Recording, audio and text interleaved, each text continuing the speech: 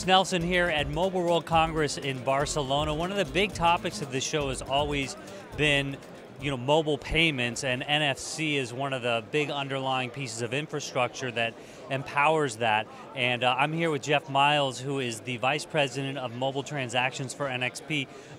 Who is NXP? You guys make NFC chips, right? Yeah, absolutely. So NXP is a very large Dutch company. We make the chips, the NFC chips in phones. We also make the security chips, the secure element that can be either in a SIM, micro SD, or embedded in the solution. What phones have your stuff in them? There's about 48 commercial phones available today in the market, with another 90 that are basically in the works today. So there's pretty significant amounts of the phones. Most of the new smartphones you see being announced here this week all contain NFC as a standard feature. So give us a couple big names. Sony, LG, HTC, Samsung, RIM, just to name a few that actually have NFC today in their phones. Now, whatever you're interacting with also has to be NFC enabled. Do you make that side of it as well? Actually, we do, yeah. So the infrastructure is a critical part. So the NFC, for it to work, it has to talk to another device, another tag, or another device. So we're actually very much present in the transit systems around the world, about 650 cities around the world. Most of the payment terminals around the world also contain our chip on the other side. We also make much of the tag infrastructure that you see around the world that identify devices, library books, animals, a whole range of things. So really looking at that full end-to-end for the ecosystem in NFC. We probably shouldn't talk too much about animals because the animal rights people might get upset. Probably not the #1 use case for NFC, but yeah. Okay, talking about use cases, I think we've got a few demos that we want to see, so let's go take a look and see what we've got here. That'd be great.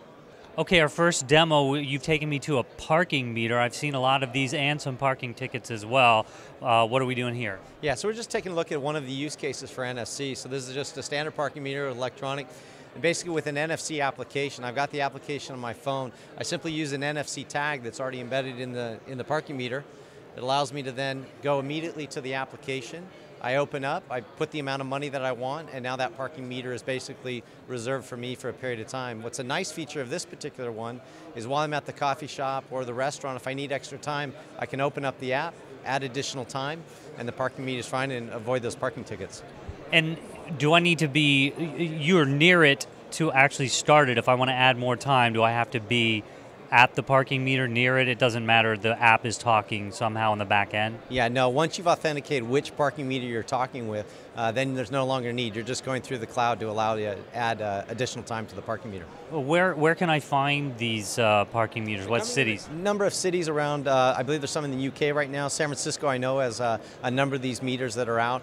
Certain markets too, different schemes and different systems. I know Hong Kong, for example, uses only the Octopus card. So there's a lot of different places, and I think parking meters is a great use case to eliminate the need for cash, coins, and things. It's really ease of use is, I think, one of the great examples of how NFC can be used.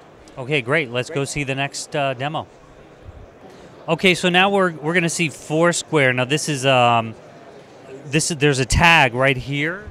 Yeah, exactly. So there's an NFC tag sitting in the Foursquare check-in. So as a way to do a mobile location and be able to check in, authenticate where you are, simply take this. It's going to read the tag and allows me then immediately to go and check into my location. So it's really just a convenience factor. Rather than using GPS, selecting locations, it also gives me and the merchant the ability to authenticate exactly where I was. And are we seeing these? Obviously the merchant has to put this in there, right? And so are we starting to see this, and if so, where? Yeah, it's already in everybody's Foursquare application. The NFC capability is there. So you're starting to see in different locations these tags. You see it also with Google and their places. So the tags are starting to become more prevalent. I wouldn't tell you they're everywhere yet, but certainly as it gets deployed more and more, adding the tag is something that you're seeing much more. Okay, let's go to the next demo. Okay, people have heard of Google Wallet, and we're going to see a demo here of that, but that requires both the NFC, the communications part, and a security aspect too, right? Yeah, absolutely. This takes advantage of the embedded secure element that's today in the Galaxy Nexus, Nexus S, and exactly as you said, it's not only connecting, but connecting securely using that security chip. So I'm just going to show you a simple example of how the Google Wallet is used today. So what I'm going to show you here is the Google Wallet. It's an application that sits on your phone. Again, as I mentioned, if I'm going to get ready to go make payment, I have a variety of things, reward cards, my transaction receipt history, coupons and offers. Simply going to tap the payment card, It's going to open up the payment card I've got. I go to one of the terminals.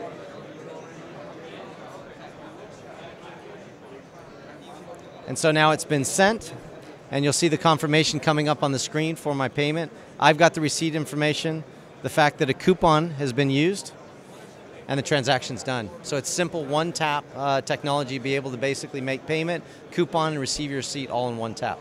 How many times have you bought all those items at this show? I've bought quite a few times. I'm actually also the mayor of the location, so. Great. All right, one more demo, I think. Okay, one of my favorite applications, I use it every day, multiple times a day, is Evernote. You're going to show us a little demo here. What's the tie-in with Evernote and NFC? Great, so I'm just going to show you, like you said, an application using Evernote, great application. It's a simple way to put memory list or pieces of information, again, in the same tags. Basically, I could put these around the house, around a business, etc. So here we've set up a couple tags. As an example, a to-do list, simple to-do list. Simply take my NFC phone, tap it on the tag. Evernote application immediately picks up from that tag the piece of information I need to know. So for example, the coffee machine, how to take it down and close it every day. We have a simple tag as how to do that. Here we've got a recipe that's stored.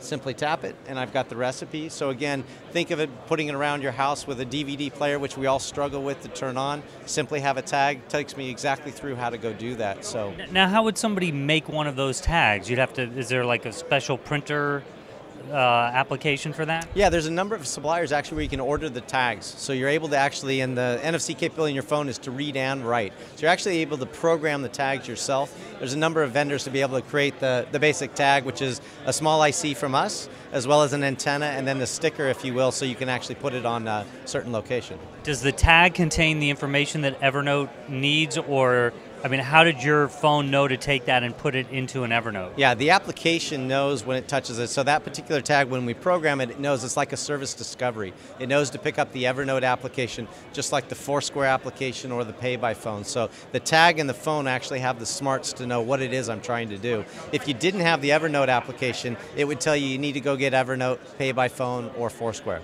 Okay, great. So we've seen a few demos here, different things, a parking meter, Google Wallet, the Evernote demo we just saw, the Foursquare check-in, a variety of things. Would you say that, you know, I mean, NFC is still kind of trying to get off the ground, and I think we're a lot further than, we seem to be further every year, but you know, if you had to say we're in a 9-inning baseball game, what inning would we be in now? I think we're still in the early innings. I think you got 2 starters are still in, but I think what you're going to see now, we've hit a critical mass of phones. So the 2 things that are going to start to happen is I think you're going to see the service providers like Google Wallet and ISIS in the US, SK Telecom, KT in Korea, some of the bigger markets that'll move the fastest from a payments and services, which we always talk about. But I think the second part is really getting these applications to developers like Evernote and Foursquare, which are now really don't need a lot of infrastructure to be able to start and use the technology. And last, I think as we get into the middle innings, if you will, the consumers start to actually see this technology. So many have it on their phones today, but they don't have things they can actually do. So you'll see more parking meters, more tags, and more applications coming out, especially this year. Great, Jeff. Thank you so much. Thanks.